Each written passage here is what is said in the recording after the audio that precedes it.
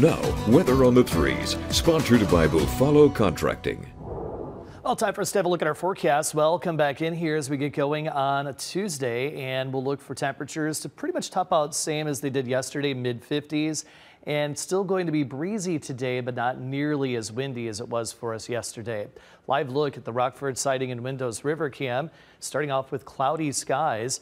And we will go on to see mostly cloudy skies here throughout the course of the day. Seeing that play out on Max Storm Tracker radar here. I don't know that we'll have to deal with the pesky light rain like we did yesterday for our Monday forecast. So some encouragement here for us in the forecast. But again, still going to be breezy, looking at northwest winds anywhere between a good 15-25 today, and they could gust up to 30.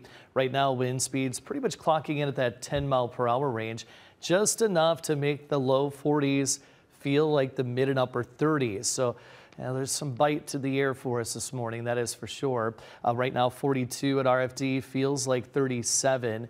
And again, we've got those winds out of the west, northwest, right around 10. Forecast by time, rather cloudy skies expected today. And then tonight, we'll actually clear those clouds out.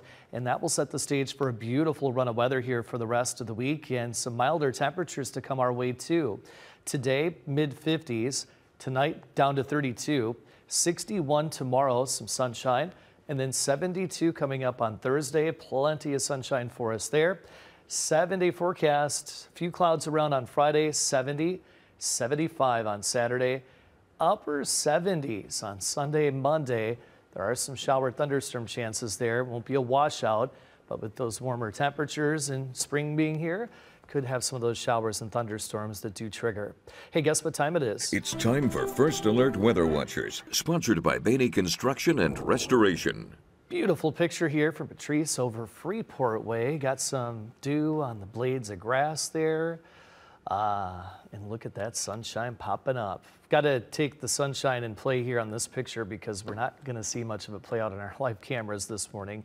So big thank you to Patrice for sending that one to us. Don't forget to take your picture horizontally. Go to WIFR.com, see it, send it. You can also use that QR code there that's right smack dab in the middle of the screen. Upload your photo to the First Alert Weather Watchers folder, and we can share it right here on the program.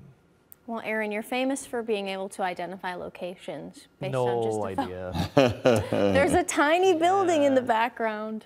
Really? I didn't even see that. There is, Okay. left corner. I'm just kidding. Yeah. I got a way I can get an answer, though. As I was getting ready to do this forecast, it just so happens that she jumped on my Facebook post and said, Hey, Patrice. I just woke up this morning and what do I see? My photo on the Weather Watchers. There you go. That's the magic of Weather Watchers. Yeah, so I'll just send her a little message and we'll get some deets. All right. Get the details. Well, good morning, Hey, Patrice. Thank you. Good morning, Patrice, and thanks for that contribution. Thanks for getting down low there for that one.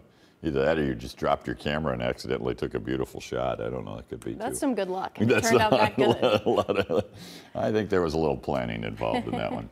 All right, let's see what Patrice has to say.